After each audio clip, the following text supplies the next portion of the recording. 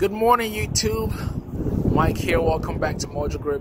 Today I'm checking out another airplane out here in Atlanta, and this is an airplane that you guys have requested for me to see. As a matter of fact, it's an airplane that I've always wanted to check out. So today we're gonna go around and check it out, show you a few features. Stay tuned. So guys, here we are. We have the Grumman Tiger.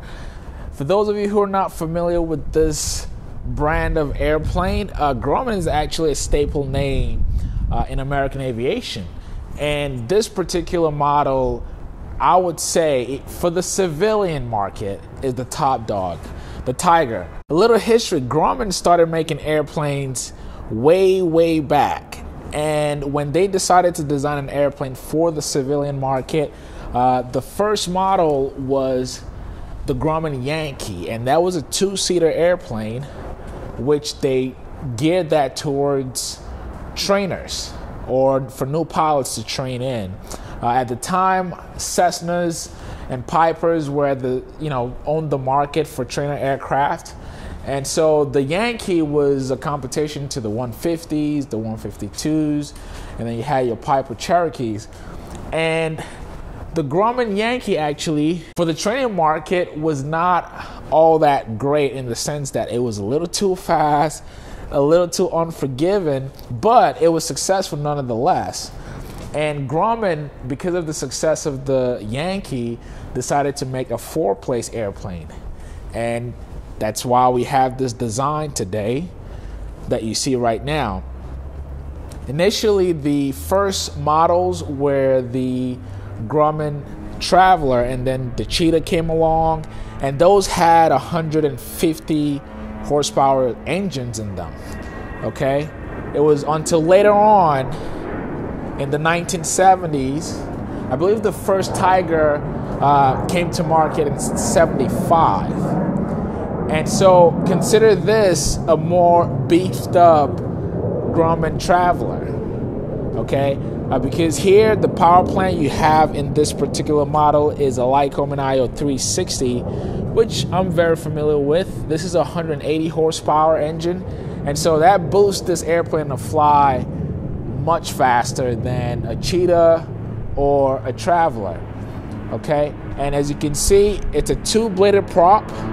It's a fixed pitch prop. So, and I'll show you the interior in a little bit, but the airplane looks beautiful. You know, I sat in it for the first time today, and man, you know, I'm gonna show you guys just how nice it is in there, and I'll talk about a couple of features that I personally like about it.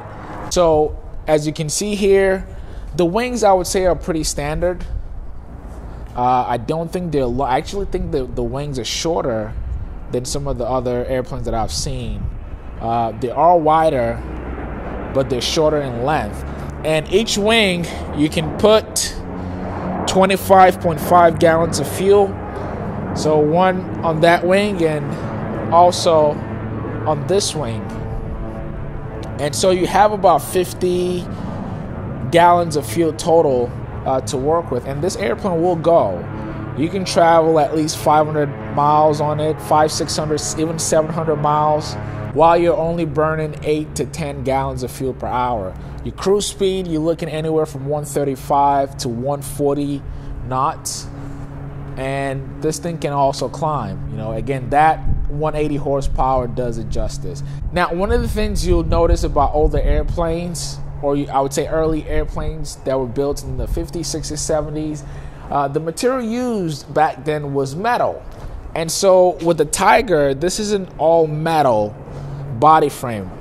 Well, not completely all. So most of it is metal, but if I take you back here, you have some fiberglass. So if you knock on this, you see that's not metal, that's fiberglass. Okay, so some parts of the airplane was designed with fiberglass material, but most of it is metal. All right, now let's check out the interior. One of the coolest features of this airplane is that it has a sliding door. Okay, and for those who are not yet flying, once you become a pilot, trust me, you're gonna appreciate this sliding door so much more, especially during the summer. All right, to get in, you just step on the wing tip there, and you grab on the, actually let me show you. You grab on the door and just pull yourself up. And before I get in, just let me show you the interior here. For an older airplane, now this airplane, like I said, is a 79 model, and you can see that it is well kept if you look at the dash here. And let me just show you how far the interior goes. So you've got 2 seats in the back, and you've got some luggage room back there. Okay, and that would take up to 120 pounds of luggage. And also, to give you an idea of the leg room, you see there's more than enough leg room in there. But let's jump in. So my first impression of sitting in here is how high up the seats are. Okay, you see my head? Do you see the top of my head now? Once I close this door, I still have some headroom, but I love that I can sit up straight. You need to sit in one of this to see what I'm saying. I love that I can sit up straight and I can see the whole front of this airplane. Usually, even during my training, I'm sitting really low. And especially if you're training, say you're flying a sportier airplane like a light sport or even the DA-40 that I trained in, you're sitting much lower and you're not able to see everything in front of you. Whereas with this, you're sitting really upright, which for me, I can totally appreciate. Now also, the width of the cabin is really nice. All right, I had Chris, who was the owner, sit next to me earlier, and we had more than enough shoulder room in here. So in terms of comfort, you wouldn't have a problem in this airplane. Okay, now let me show you the dash. All right, so you see in front of me, first thing you notice is that this is a 6-pack, all analog. But one thing I want you to put your eyes to is this. This is the very first time I'm sitting in a Grumman Tiger, and I've seen a lot of pictures and videos online, but one of the first things I noticed is the size of this yoke. For whatever reason, I thought they would be much bigger. I don't know, maybe some of the pictures I saw, they just look bigger, but these are actually very compact, and I have big hands, so I like that the yokes are smaller. All right, same on the other side. Now if I move back a little bit, you may get a better perspective. But anyway, let's check out the dash. All right, so here in your cockpit, you have your 6-pack. Okay, and if you move towards the right, now here are some of the upgrades that were done in this airplane.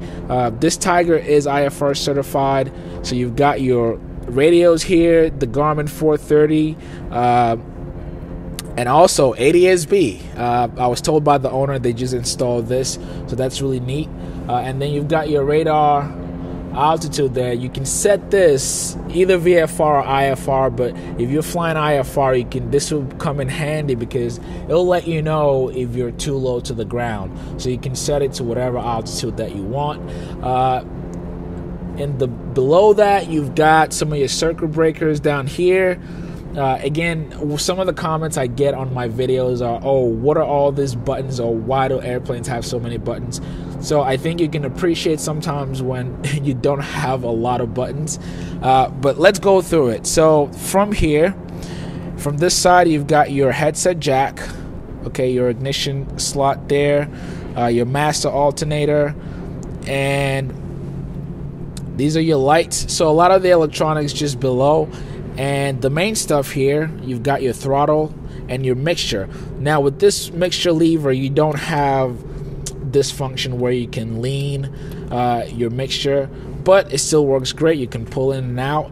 I did say earlier that the prop is a fixed pitch prop, so you don't have any lever in here to control your prop, but this airplane still performs great with a fixed pitch. Okay, you've got your carb heat there and then cabin heat here. If you look below, those are your fuel tank selectors. Again, they're 2 tanks, 25.5 on each. And then down here, not much. Main thing here is your flaps. Okay, and you see the degrees of flaps you can have there. And let me get you, if I can get you to see it's really dark down there, but I was going to show you the rudder. So like a lot of the other airplanes in this class, You can see the rudders there. You've got your rudder, and then you have toe brakes at the top there. So you've got your toe brakes. But really neat in here. And I can appreciate the soft touches on the edges of the airplane. And if I close the door, if I pull the door close here, see what I was saying? You saw earlier it looked like I was just as tall sitting down in the airplane, but you see I still have quite a bit of headroom here. Now again, comfort would honestly depend on your size.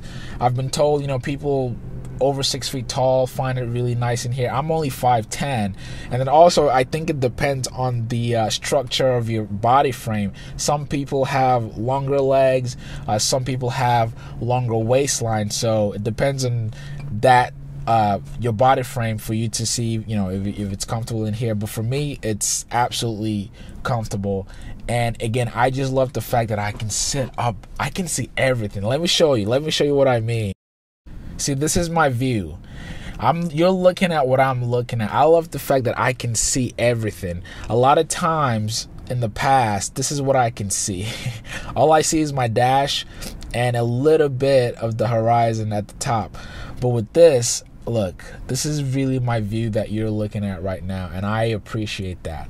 So guys, for a lot of pilots out there, myself included, if you're looking to buy an entry-level airplane as your first airplane, this is definitely a great choice. This is one of the airplanes that a lot of you have suggested that I look into, and sitting in one today, I'm definitely will be considering it. The only thing is, it is above my price range, but you can find Tigers anywhere from $50,000 and up, but the average price for these are around 50-60 grand. But these are great airplanes, and especially the power plant. IO 360 is a bulletproof engine, as you hear a lot of people say. I've never had any trouble with them, and most of my hours actually are in a Lycoming IO 360. So if you're out there and you're looking for something, an entry-level airplane to get into, definitely consider a Tiger. You can take your family and friends on a road trip. This is a true cross-country airplane, and I didn't sit in that back seat, but I can just eye it with my camera to see, okay, there's a lot of good leg room in there. So these are really good airplanes to fly in, and for the money value, what you get with them, I think you get a good deal with them. Now I'm gonna talk to the owner, who will give you a lot more details of what it takes in owning one of this, and what the ownership cost is, and all that good stuff. But that will be in my next video, so stay tuned. Okay, so this is my quick review of the Grumman Tiger. I hope I've covered enough stuff for you. Let me know in the comments below what you think, and if you're a Grumman pilot, please comment below. Let me know what your experience is. Thank you guys so much for watching. Make sure you give a thumbs up. If this is your first time, be sure to hit that subscribe button for me. Again, my name is Mike. Thanks for spending time with me, and I will catch you on the next video. Peace.